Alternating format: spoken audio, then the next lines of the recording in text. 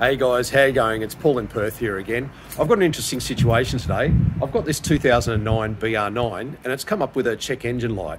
When I put the scanner on it, it's come up as error code P0031, which is a problem in the oxygen sensor system on bank 1, sensor 1, and it's saying that the heater voltage is low.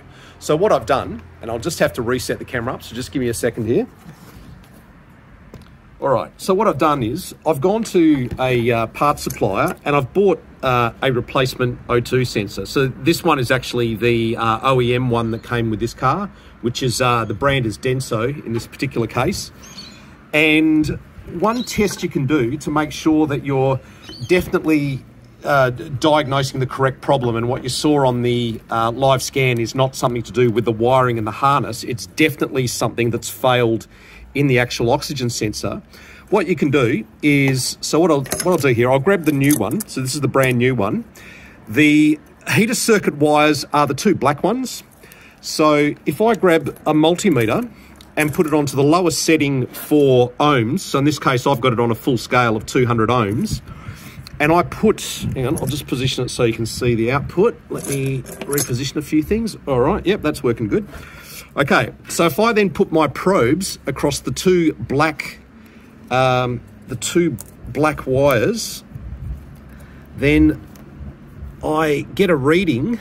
In this case, I've got a reading of 2.8 ohms, which is 2.7 ohms. So that's quite a small amount of resistance, but the fact is it is a positive amount of resistance. And that means there must be a circuit that is complete for that reading to come up. Now, if I do exactly the same thing on the failed one, let's have a look what happens. So this is the failed one now. See how that's all black and used? I do the same test and you can see the reading there. I put my my probes over the black wires and I get OL, which means open line. That's another term for open circuit.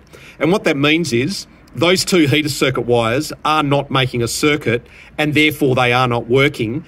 And that conclusively proves where the error code was coming from. It absolutely is showing voltage low. In fact, it's showing voltage 0 because there is no circuit. So at that point, I categorically know that this is the part that failed, that produced that P0031. And I now categorically know that sticking in a brand new one, in this case it's OEM, so it's an exact match, I'm quite confident that it will fix my check engine light. So there you go. I hope you've enjoyed that. If you have, please smash that like button and subscribe, because I need subscribers. So until I see you next time, have a great day. See you later. Bye. Okay, I had an afterthought that it's always nicer when you see the actual resolution at the end. So let's do it. So we'll come over here. I've now installed that new oxygen sensor since we last spoke. So if I take you over here, if you look down, you can see the new one on the right, the old one on the left. So you can see that is down into the pre-cat hole just there. There you go. So that's the pre-cat one there. The post-cat one is it's a bit difficult to see, but it is just around the corner there. And let's go to the car and let's start it up and see if that check engine light really does go off. So we're over here, ignition on and start,